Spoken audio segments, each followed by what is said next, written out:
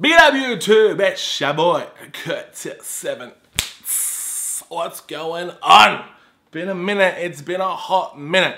I wasn't really gonna make a video, but I just wanted to get something off my chest and have a bit of a heart to heart, and I just want to know if any of you guys are feeling the same way I'm feeling about FIFA 20. Look, FIFA 20 overall, for me personally, I actually really enjoyed it. It's the first FIFA in about 2 to 3 years that I actually thrashed.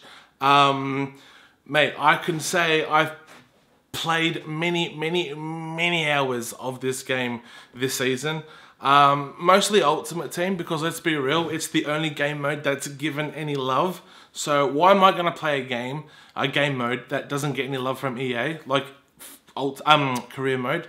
A lot of you guys know me from career mode, and it's sad how, mate, it just hasn't had any love in about 2 decades. Honestly, in the last 20 years, what have we actually seen that's amazing with career mode? Absolutely nothing. If anything, it's probably gone downhill from every season from 20 years on. You know, which is sad to see. Pro clubs, it's gone downhill. Online seasons, does that even exist anymore? Who's playing that? It's only Ultimate Team. So Ultimate Team is where I played this season, and I had a lot of fun doing it along the way. It was pretty cool up until about now, where it is absolutely dead. And I wouldn't say I'm upset, because I kind of seen this coming, but it's just sad, you know? I look at the Premier League, it's probably the most popular league in the world, and there's 3 game weeks to go, and it is literally everything to play for by the title. Liverpool already signed that up. That was done and dusted at Christmas, you know, but top 4 races closer than ever. Things are hitting up. The relegation battle is fucking hot. That's going to be interesting to see. You know, there's a lot to play for, but yeah, on FIFA, the game mode is dead. We had Team of the Season so far, you know, a month ago, or about 6 weeks ago, and it's like EA Sports took our money and just ran. Didn't give us nothing back in return. Okay, so now that we've all got our Team of the Season, we want to play now. We want to play with these players and try and get more things, you know? Look, I'm going to keep it real with you guys, keep it 100. I'm not going to lie to you. I probably spent about $200 to $300 on Ultimate Team this season, out my own money. On top of the $70 it cost to buy this game. And I think it's crap how we're 10 months into this game, I've spent about $370 and I still can't play with my favorite players. Like R9, for example, yeah? One of the greatest strikers to have ever played the game. He's on FIFA, and yet I've paid $370 and I still have not used him. It's criminal. It's criminal, in my opinion. And I'm sure you guys are the same.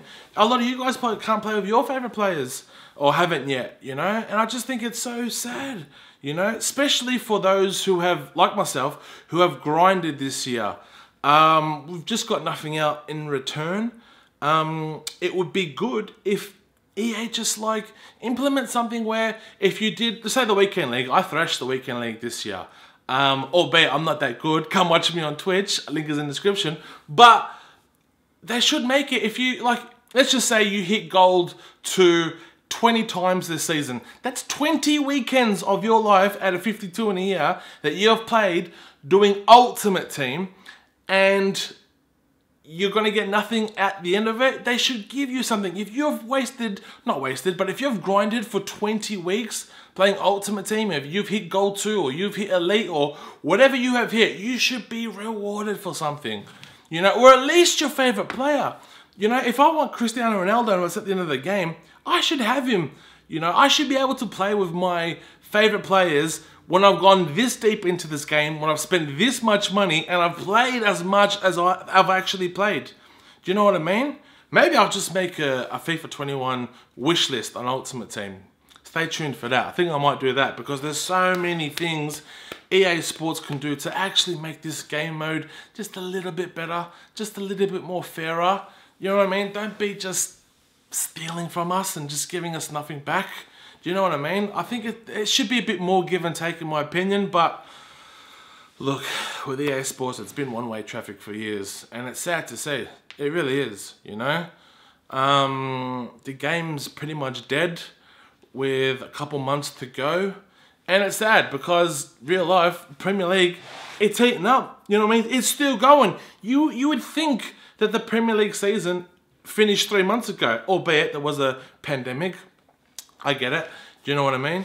But it came back, it was hot for a minute, and now it's just dead, Ultimate Team, and it's just sad to see, you know? But I want to know how you guys feel. Do you feel the same? Maybe you don't care, maybe you've seen this coming. Maybe I'm just excited because it was the first FIFA I got back into in a few years. Maybe it's just that, but give me your opinion in the comments below. I'm keen to hear what you guys have to say.